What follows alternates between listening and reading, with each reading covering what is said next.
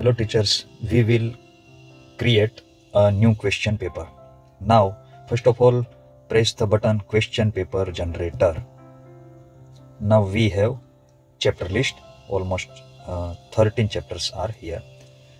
So now in this screen you can see triangle button. Press the triangle button and here are chapters topics. First topic is in text and exercise, second one is extra question, third one is exemplar. Here you can see that all topics have been selected for our question paper, but if you don't want any topic from here, so please deselect it. So I will deselect extra question topic from here. Okay, once again press the triangle button. Now chapter number 2, I am pressing triangle button and deselecting extra question. So now rest of the area, I am pressing rest of the area and I have selected 4 chapter of science. Now I will go ahead, I will pressing blue button. Now this is weighted screen. If you want any change, you can change it, but if you don't want, so go ahead. Okay, now we have blueprint screen. At the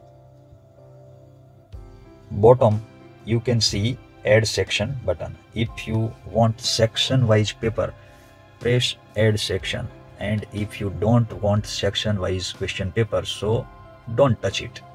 Now at the bottom you can see 2 rows, upper row with only number of question and second lower row has question number with A, B, C, D subcategory. So I am pressing lower row, second row, 1 mark, and in this screen you can see MCQ 107, very short answer 214. So in bracket the numbers are showing questions, number of questions. So I am pressing MCQ button. Now I am selecting 10 question for my question paper and I will go 1B, 1 mark, very short answer. I have selected 10 number of question and 1 marks, 1 again, fill in the blank. I have only 17, so I am selecting 5. Okay, now if you want some more question for practicing to student, so second line, you can see some boxes. I am pressing 7, here 12.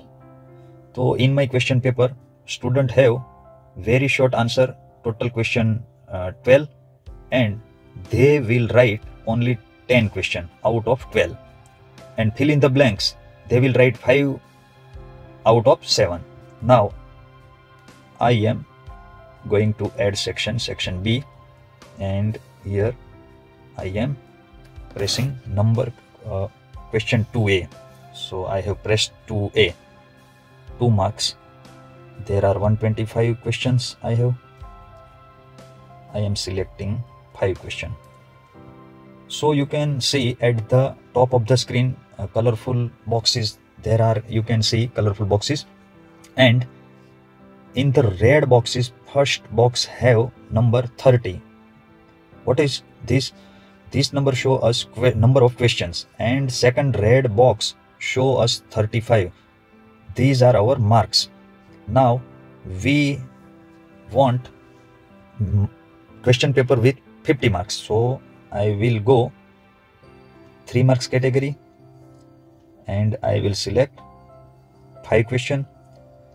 Now I am giving 6 question, 1 question extra for my student, and you can see in the red box at the upper line top of the screen, 35 questions and 50 marks. Now press the continue button. After pressing the button, in few seconds our question paper is ready now. Now these are our question and along with full solution. so you can see full solution. Now once again I am pressing only questions. First question, please select it, press it. So you have another 6 button: auto replace, replace, or, and, complaint, and remove. If you don't want this question in this paper, so you can you want to change this question, first of all press the auto replace button. So now you can see that our question has been changed. Now I will go for 3 marks category. In this category I have one question, I am pressing it smoothly. Now we have second button, replace. If I want replace, so I will have some question list, manually I will select, so it will take my time. And now I have another button, or. What is or? If I pressing or button, so I have another question, extra question with my selected question. You can see question number 1 or question number 1. Okay, now second question I am pressing it. There is another button, and here is 2 small question I have, 2 marks and 1 marks category in place of 3 marks question. So I am pressing it. First of all, we have list of 2 marks. In this question list, I can select any question from here.